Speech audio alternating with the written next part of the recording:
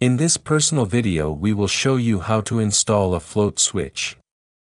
For those who don't know, float switch controls the water level, turns on the pump when the water tank is empty and turns off the pump when the water tank is full. When we have to use a pump to take water to a tank, the water tank will not stop filling until you turn off the pump manually, and it can happen that the water overflows into the tank. To prevent the water tank from always overflowing, it is necessary to install a float switch to control the water level, and in this way the float switch will turn off the pump power automatically when the water tank is full. Inside the water tank the float switch will work as follows. When the water tank is empty the float switch will be positioned down and the pump will be on filling the tank. When the water tank is full the counterweight will be down forcing the float switch to the up position and the pump will shut off automatically. To adjust the minimum water level in the tank, the amount of cable for the float switch must be defined.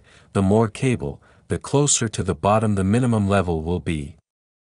To adjust the maximum level it is necessary that the cable is attached to the edge of the water tank, and this maximum level adjustment is done just by changing the position of the counterweight without changing the amount of cable of the float switch. In order to use the float switch just to control the water level in the tank, we first have to know what the circuit connection will be like.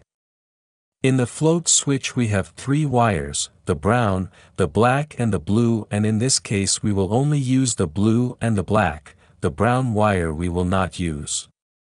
So to wire the float switch on the pump, we first have to wire the circuit. In the miniature circuit breaker MCB we connect the phase conductor and the neutral conductor. We leave with the phase and neutral conductors of the MCB and connect the contactor on terminals 1 and 3, we leave with the phase and neutral on terminals 2 and 4 of the contactor to connect to the pump. Now let's make the power supply from the contactor coil to the float switch to control the pump power, turn the contactor off and on automatically.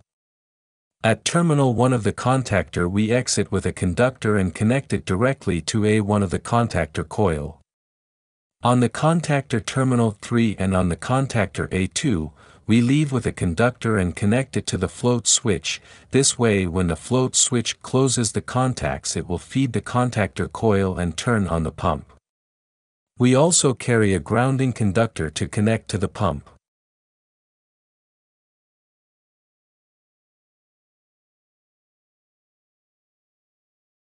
In the pump we connect the phase, neutral and earth conductors.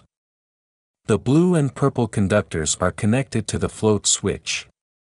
Now, in the float switch, we connect the blue lead of A2 of the contactor to the blue lead of the float switch, and the purple lead of terminal 3 of the contactor we connect to the black lead of the float switch. So guys, did you already know how to install a float switch, or have you already done an installation? Comment below on the video and enjoy and leave your like because it helps us a lot. Thanks for watching guys, and until the next video.